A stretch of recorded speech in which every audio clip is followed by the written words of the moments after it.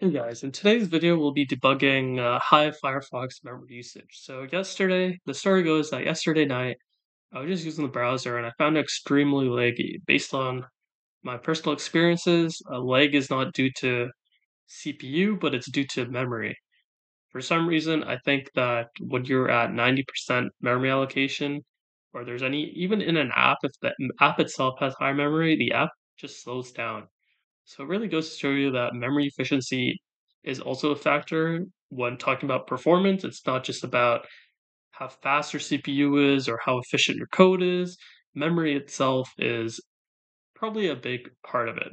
I'm pretty sure that most of the problems in computers that I've had in recent years is because of memory. Some examples are Visual Studio Code and IDEs. So my old laptop used to be a Razer Blade Stealth with 8 GB of RAM. It had a i5, but it was obviously a mobile i5. Came out in 2016. I actually have a video about that before in this YouTube channel, and so it just ran out of memory if you used more than one editor. I was trying to use a VS Code and IntelliJ. Well, at the time I was using PyCharm, which I don't recommend anymore, and it just couldn't handle the memory usage. So that's when I decided to get a new laptop. And then even with the new laptop or my desktop, I ran out of memory when I was making my Android application. So Android applications requires Android Studio, but I didn't have that running, but it requires the emulator, and the emulator takes up a lot of memory, like maybe 4 GB plus. So if you have a 16 GB system and you have Android emulator and your computer is like old, like you've been using it for a long time, that means there's a lot of idle processes of Windows and then you just run out of memory.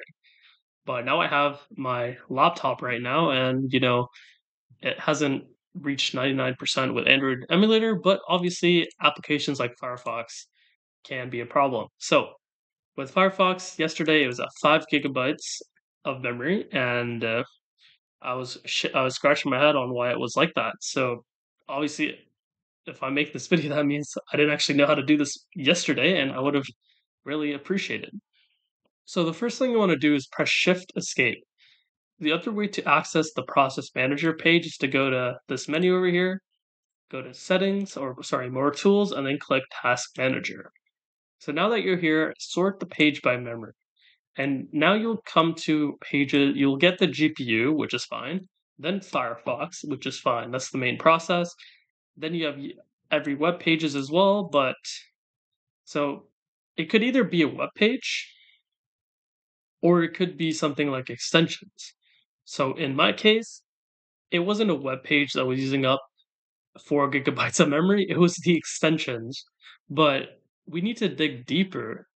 eh, just knowing that it's a couple like that it's the broad category of extensions is not enough because I have a lot of extensions installed. So it could be a lot of these, it could be one of these. How do I know which one it is? So the next thing you want to do is you want to go to about memory.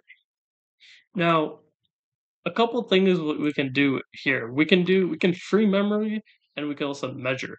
So the first thing you probably want to do is you want to measure it and you want to figure out what the culprit is, and then we'll go over what these mean. So once you're on this page, you want to click on extension,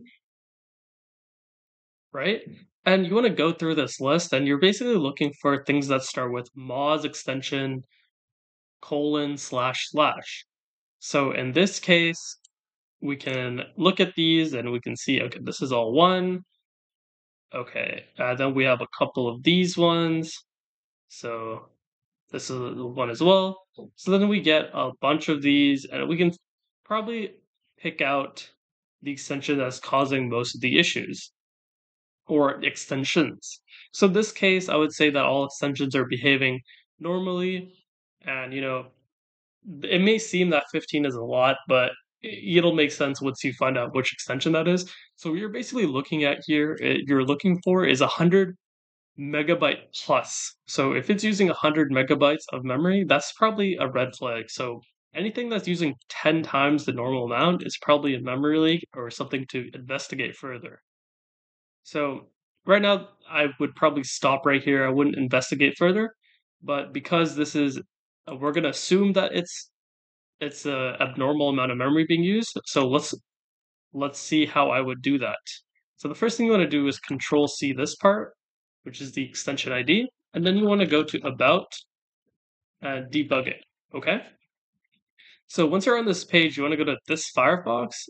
So it's basically this URL, and you want to Control F and search up the ID.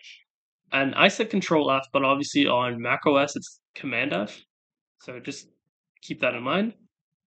So now that we know what the extension ID is, we could either uninstall it, give it a bad review, and I tried inspecting it before, but this is over my head, and it's probably not going to be easy for you to do that either. It's probably best to just get to this point where you know which extension is causing the problems. Now, as I said before, we wanted to experiment around. So right now, Firefox is using over a gigabyte of memory. So let's see what each of these functions does. So the first one is called garbage collection. So basically, with languages like JavaScript or something, the memory is uh, not manually freed. So with C++, which is like what powers Firefox, or even with Rust, there's manual memory management, or at least in C++ there's manual memory management, and Rust it's kind of like kind of more safer. It's still possible to do manual memory management, but usually it's very smart in freeing memory. And in JavaScript, it's just a garbage collection. Same with a lot of languages like Python and Java. So after running that, we reduced our memory by a couple of megabytes. It's probably not worth doing this if it's going to reduce so little. And the next one is called a cycle collection. So this actually didn't do much. Probably just freed some stuff that runs every now and then. So it wouldn't do much. But the last one is called minimize memory usage. It's probably what you're probably gonna click anyways. And this one we can see reduce the memory a considerable amount. I would say it reduced it by over 200 megabytes. Am I speaking correctly? Okay, maybe more than 100 megabytes, but if you ran this at the beginning from 1.2 megabytes, sorry, 1.2 gigabytes, and you click this, it probably reduce it by 200, which is, you know, the math is the math is 17%. So that's how you can reduce memory by like 17%. So yeah. So lastly, let's go over what I did. Just go to your task manager, you notice problem, go to process manager. If it's extensions, go to the about memory, click measure, note down the extension ID, and then go to debugging and find the culprit, and then give it a bad review or something, report the issue, and disable or uninstall the extension. If it's a web page, you can close it, or just ban it, never use it again. And of course, when you are very desperate for memory and don't want to close any tabs, then you can just do minimize memory usage.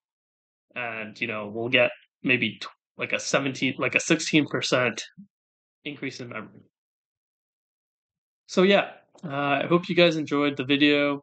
I enjoyed making this. I know this isn't the video you guys expected, but these types of videos where I make a video on some random thing that I feel is lacking on YouTube gets a lot of views, so that's why I made it.